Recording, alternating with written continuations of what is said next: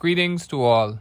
It is a joy to have you join us for daily devotions, brought to you by the Anglican Diocese of the Bahamas and the Turks and Caicos Islands. I'm Fr Ruel Strachan, the Assistant Curate at St. Agnes Anglican Church, Grantstown, New Providence.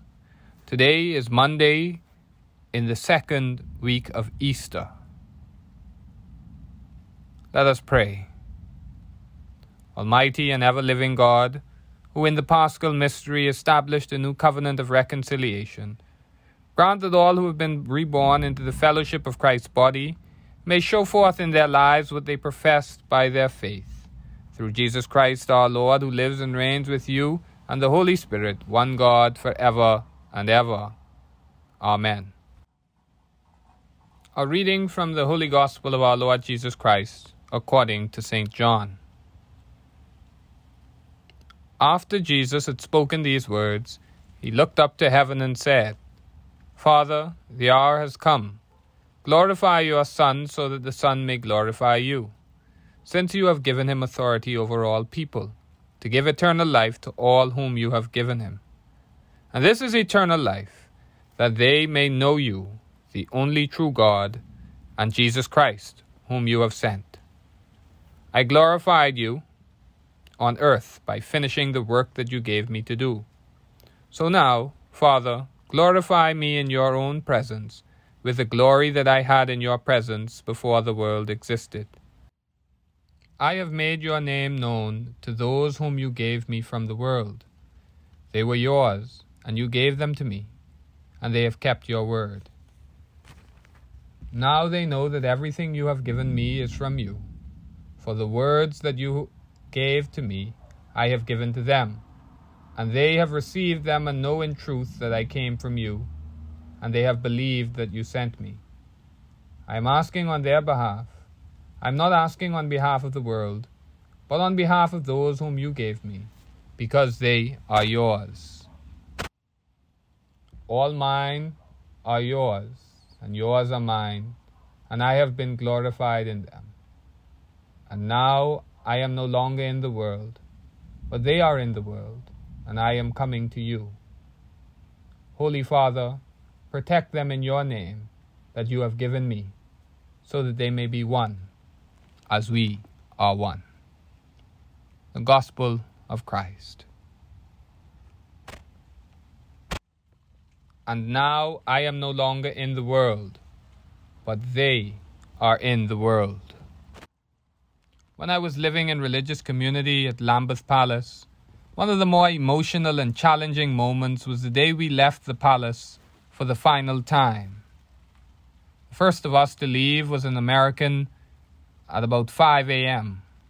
We all gathered near one of the palace exits, some of us still in pajamas, and there was hardly a dry eye there. We'd spent what had seemed like every waking moment with each other for a year, and now it was time for us to go, to walk out of the doors of the palace and into the world full time. As you may imagine, that meant different things for us. The world to which I would return would be the Bahamas and ordained ministry, but some of my other brothers and sisters were returning to places like Zimbabwe and Canada, Uganda and Pakistan, and to settings like university and seminary, homes for people with disabilities, and some even to the unknown.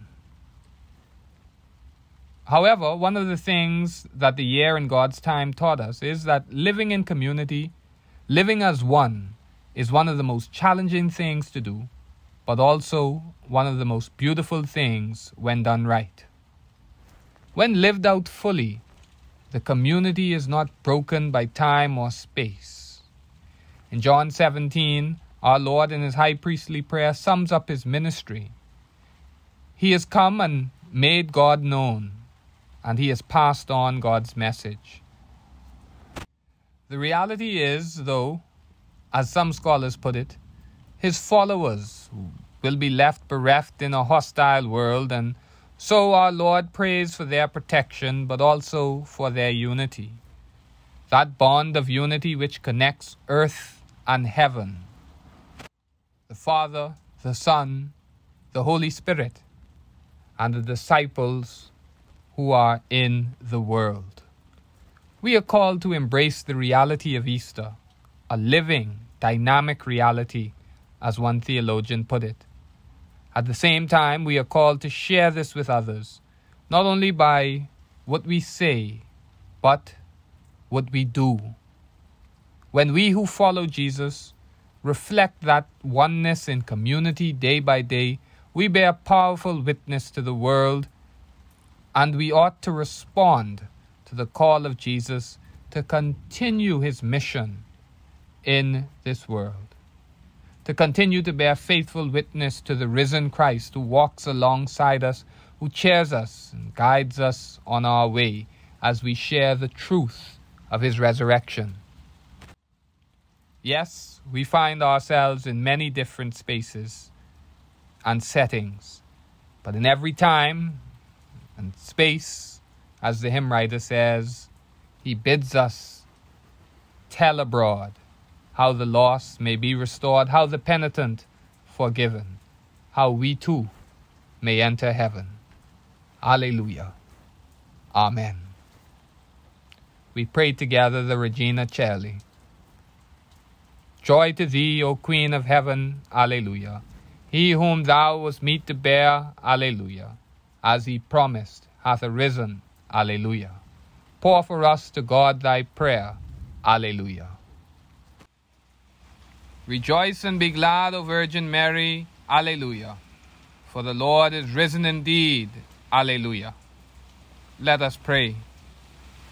O God, who by the resurrection of thy Son, Jesus Christ, didst vouchsafe to give joy to the whole world, grant that with the help of his mother, the Virgin Mary, we may attain the joys of eternal life through the same Christ our Lord. Amen. Thank you for joining us for daily devotions brought to you by the Anglican Diocese of the Bahamas and the Turks and Caicos Islands. Please share these devotions widely.